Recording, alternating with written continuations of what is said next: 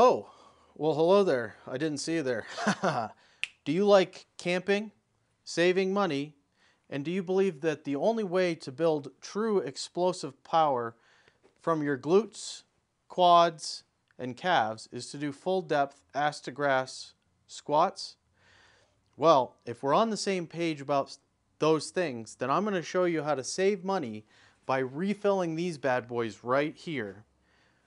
So we get 20 refills out of one $20 tank versus 2 bought new for $10, maybe even more now. I don't buy these very frequently. We're going to go through how we prep the tanks to make sure that we have the best chance of our resealing valve not failing on us, because that is one of the pitfalls. These tanks usually go bad when that plunger won't come all the way back up and prevent the air from, or the propane from escaping. So let's start with what we're going to be using to refill. This is just on Amazon. It's a, I'm sure the brand doesn't matter, but it's a universal propane tank refill adapter. These are available even if it's not that brand, and they're very simple. One end of it goes into the tank, and this end of it goes into the propane cylinder. So let's get this thing threaded in, start to prep these tanks, and we are only moments away from having full cylinders.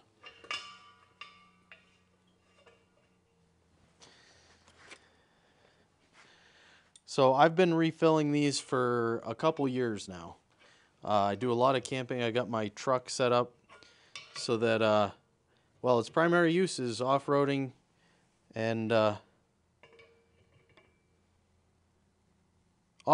camping. And then I've got the car here for regular about town driving. Okay, so first, you can use several different things. I also have fluid film. I would say that's good as well, but I'm going to use this specific WD-40 that's infused with white lithium grease, and that's going to provide a really nice film. I spray a lot of things with that, and you're just going to, the slightest little bump of this stuff is all you want. Okay.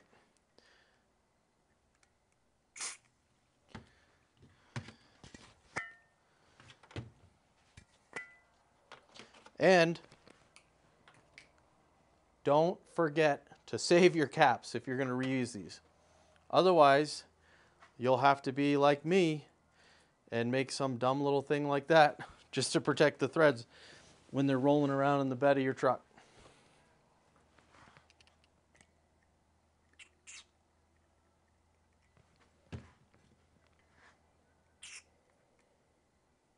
Much better. I overdid it on those first ones, clearly.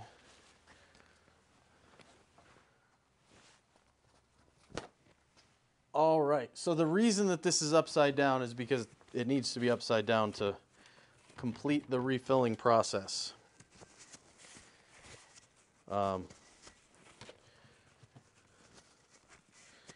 So I'm actually going to give this one just a little bit more.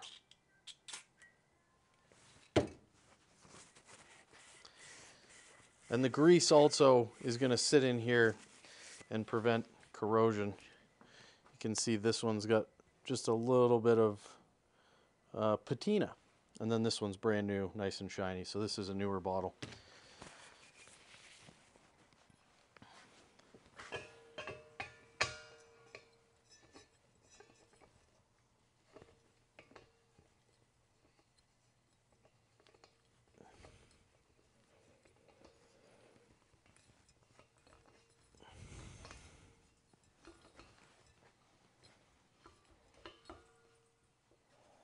Great. It's just unthreaded. Beautiful.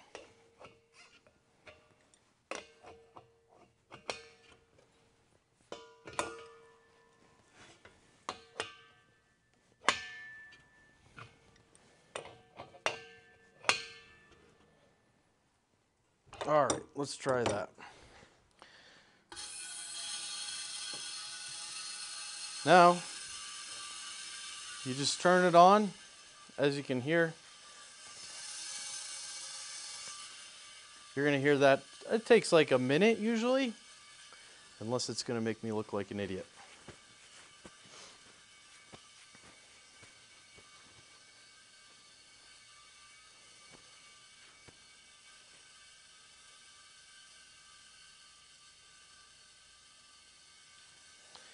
And as it gets close, you just shake the tank just a little bit, just rock it back and forth, and that'll help finish out the recharge. So yeah, I mean the basics are keep your caps, make sure to lube these just a tiny bit, especially if you're not going to be storing them in a temperature controlled environment. My other tip would definitely be to number these, because just having a whole bunch of tanks, you got to shake everything. I'll burn my 1 tank, 2 tank, you know. These are newer, so these aren't numbered yet. There we go. That's the refilling process. It kind of stopped, and then if you shake it, we'll actually put more in there. And I mean, you're not going to get the full 16 ounces. So these are 1 pound tanks. You're not going to get the full recharge. You are going to... Oh, this is a 15 pound tank. I'm sorry. You're going to get 15 charges out of this. These are 1 pound tanks. But you may get almost 20 because these won't take the full 16.4 using this method. You're going to get them to like 12. I mean, if this tank is full, maybe you get them above that, but you're going to have 3/4 full tanks. You're not losing any propane. You just can't get them full like they do at the factory. And the other thing is, if you're really hell-bent on getting them as full as possible, you can really sit here and continue to shake this and continue to get a little bit more in. But if you only care about getting the bulk, you know, like 3/4 charge, you just carry 4 or 5 tanks with you. They just sit in the drawer under the bed anyway, so it's not a big deal. Yeah, see, that just took off again. Obviously, do this in a ventilated space. I am in my garage right now. There's a door open here.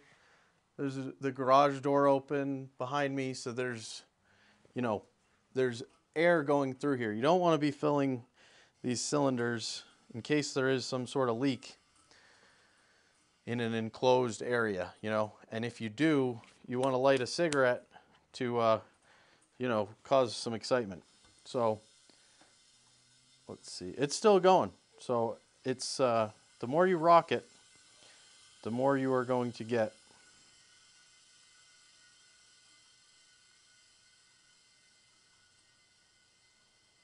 Once it stops this time, which you'll hear it once it goes silent. It just went silent. So I'm going to shut this valve and we'll unscrew this tank and see what we've got.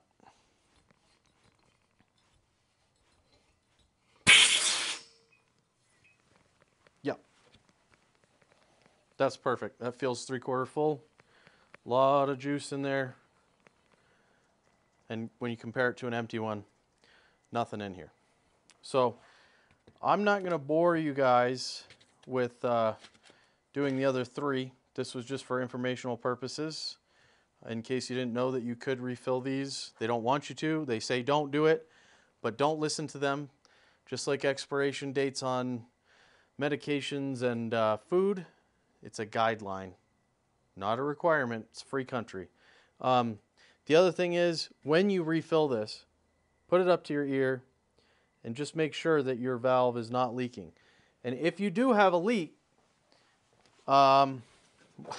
this might seem kind of stupid, but I always carry a torch with me camping anyway.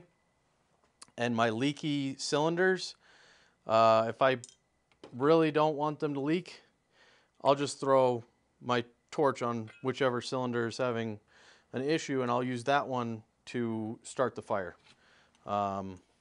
Which works great, by the way. If you do not carry a torch for camping purposes to light fires when you got wet wood and you don't want to deal with fire, purchasing fire starters over and over and over. And the torch is your get out of jail free card. You don't need newspaper. You don't need anything.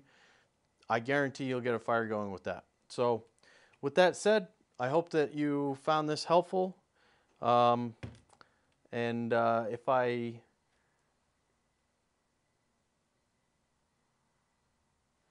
think of any other cheap camping hacks that I use regularly, because it doesn't always occur to me. I've been doing some of this stuff so long that it just occurred to me. I was camping this weekend.